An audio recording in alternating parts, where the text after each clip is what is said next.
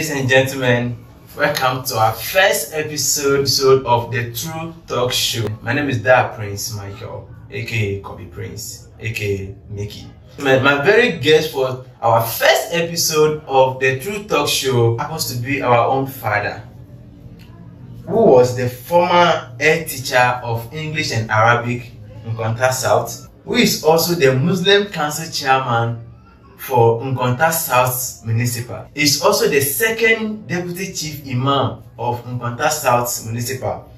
He's in person of Osman Bani Yahaya, which is also popularly known as Alpha Yahya. Daddy, welcome to the show, sir. Thank you, my brother. Thank you. Thank you for honoring our visit too as well. It's all pleasure. Thank you, sir. We have programmed our topic, which is for the first episode of today's show, to be the use of our local names and its benefit. Daddy, what is your take on this? Yeah.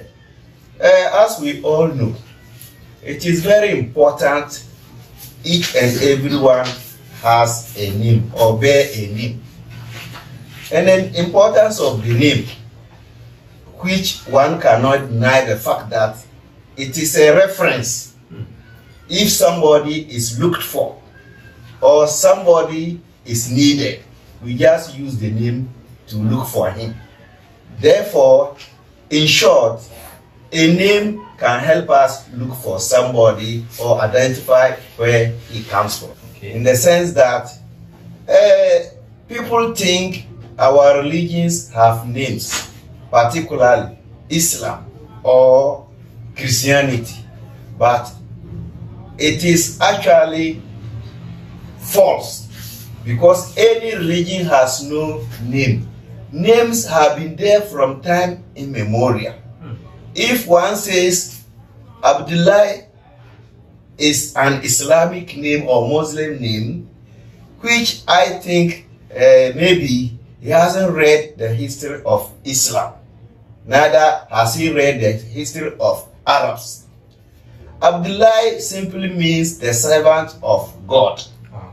And then the Prophet Muhammad, may peace be upon him, the father was bearing Abdullah, whilst he wasn't a Muslim as we know today. Wow. So Islam has no name, neither is Christianity has a name, with a proof that Moses was found on the river by the family of Pharaoh, who were not Muslims, neither they were Christians. So the name Moses means somebody found. Therefore, if a Christian says Moses is a Christian name, it means he's misleading people. Or if a Muslim says Musa, which is the same as Moses, is a Muslim name, he's also misleading people. But name is for identification, for one to know where you come from or where you belong to. It could be country-wise or I would say family-wise. Wow. Country-wise or family-wise. Yes. So Daddy, what advice do you have for youth who change their local names and they started bearing the foreign names? It's unfortunate the youth think to be a black man is a curse. This is how the foreign the youth think, and they also think it is very sad to bear local names so that your origin will be known. So some of them begin to hide their origin from the perspective or from the public. They don't want people to know where they come from. But in God's own wisdom, He decided to create us in different tribes, in different countries, and in different clans, as I stated from the Quran, for easy identification.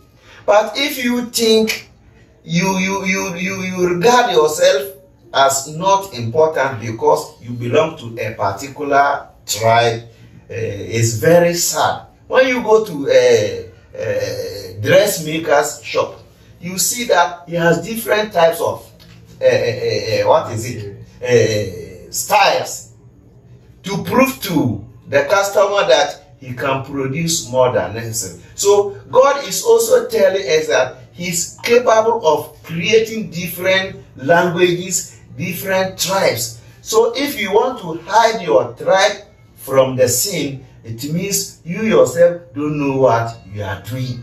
And a log can remain in the water for several years but cannot turn to a crocodile. So changing yourself to foreign names can never make you an European or what is it? You can never be a white man. Just as one lady in America was trying to perming her hair. Every now and then, she's trying to perming the hair. And then white lady told her that just maintain your natural hair because that is how you've been created. So don't waste your time and money just trying to change your hair to maybe white lady's hair. So changing your name into somebody's language can never make you one of them. It's very unfortunate. Changing your name to somebody's language cannot make you one of them. Yes. Please, if you are watching this video, remember, like, share, and please subscribe to the YouTube channel so that at least anytime we drop a new videos, you get the alert one time. So, Daddy, our last question for this show, what advice do you have for parents? Yeah, my advice is this. In the first place, we should sit down and manufacture our own local names in our dialects, meaningful ones.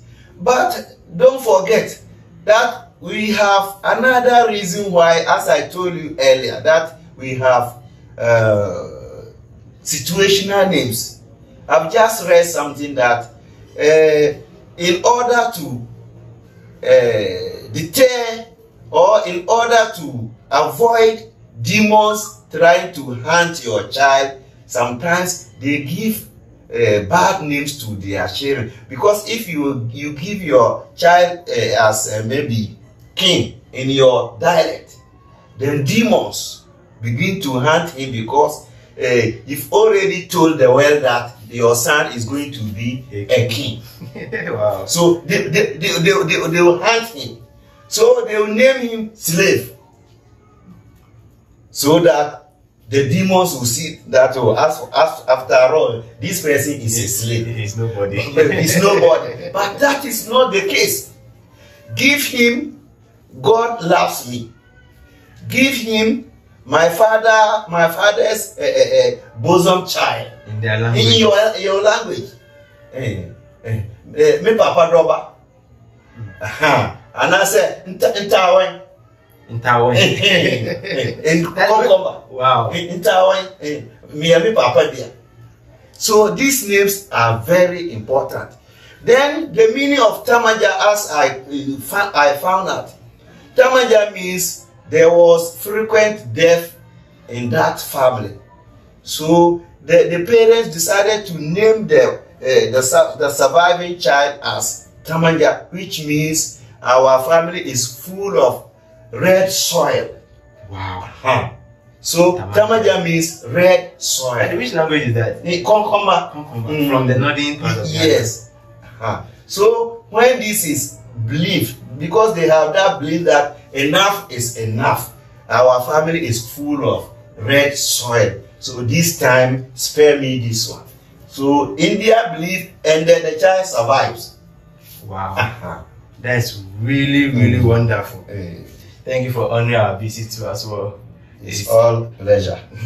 Like our guest said, please, let's be proud as an African. Changing your name to somebody's language cannot make you one of them. Yes. Please, if you are watching this video, remember, like, share, and please subscribe to the YouTube channel. Thank you for watching, and please give a local name to your children.